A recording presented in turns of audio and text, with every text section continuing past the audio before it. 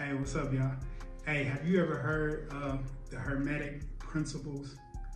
The Hermetic principles are ancient esoteric knowledge. And basically, principles are something that's irrefutable. You cannot deny them.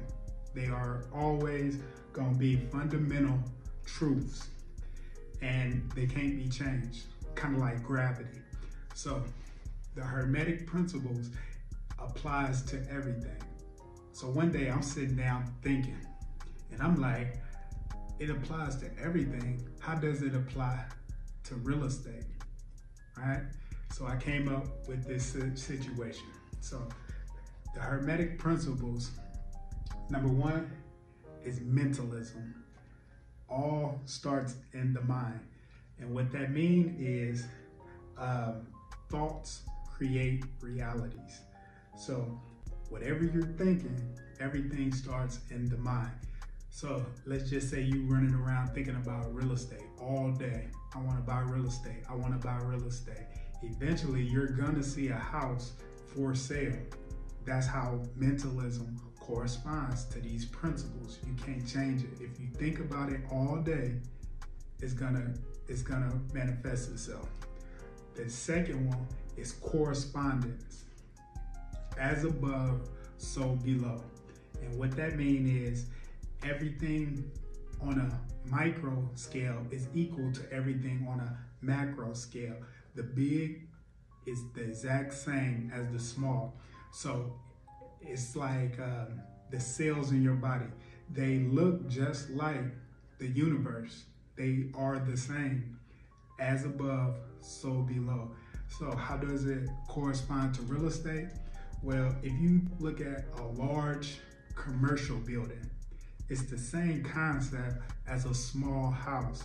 And what I mean by that is, if you do the net operating income, figure out how much it costs to run this commercial building and how much it costs to run this house, they're the exact same thing, the same formula, but just different avenues. So a down payment, that's the same way. You need a certain amount for a commercial building, just like you need for a single family. So that's the law of correspondence. The law of vibration means nothing is ever at rest.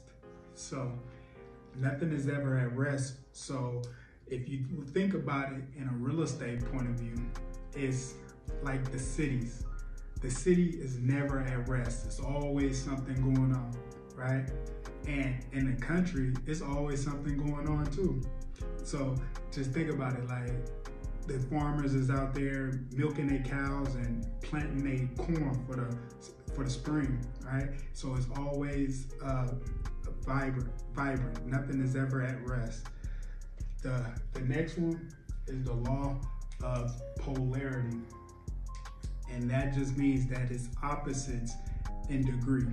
So basically, and if you correspond it with real estate, it's basically saying that a small house is the same thing as a large multifamily commercial property, right? So if you take the apartments that you live in, they're the same thing as a house. It's just different degrees. One of them can only fit one person, one family, and one of them can fit multiple families, right? So it's the same thing, same concept, just different degrees. The next one gonna be the law of rhythm.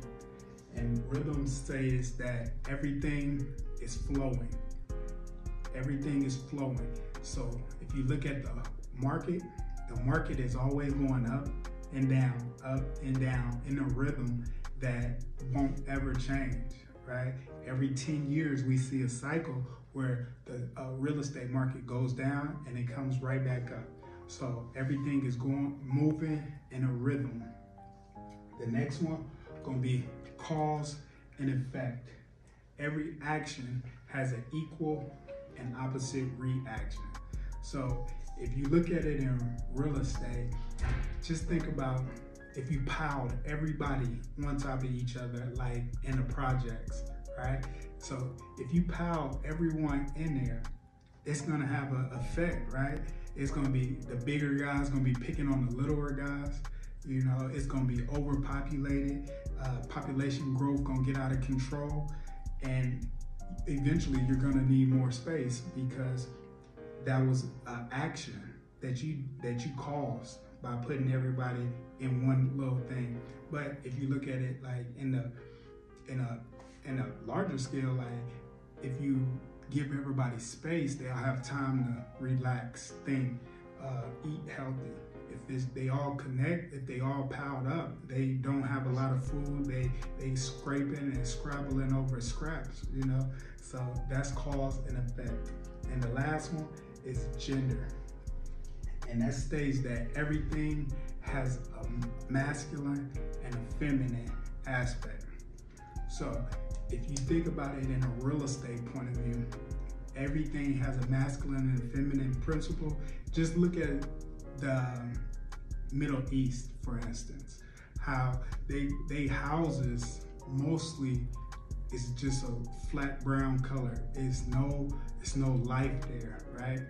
The streets is not up to par because it's a masculine environment.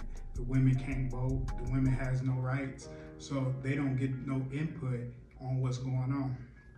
But if you look at a feminine aspect of real estate, it's like when the houses have nice landscaping and flowers outside and things like that. It's all colorful and pretty and things like that. It's a masculine and a feminine aspect.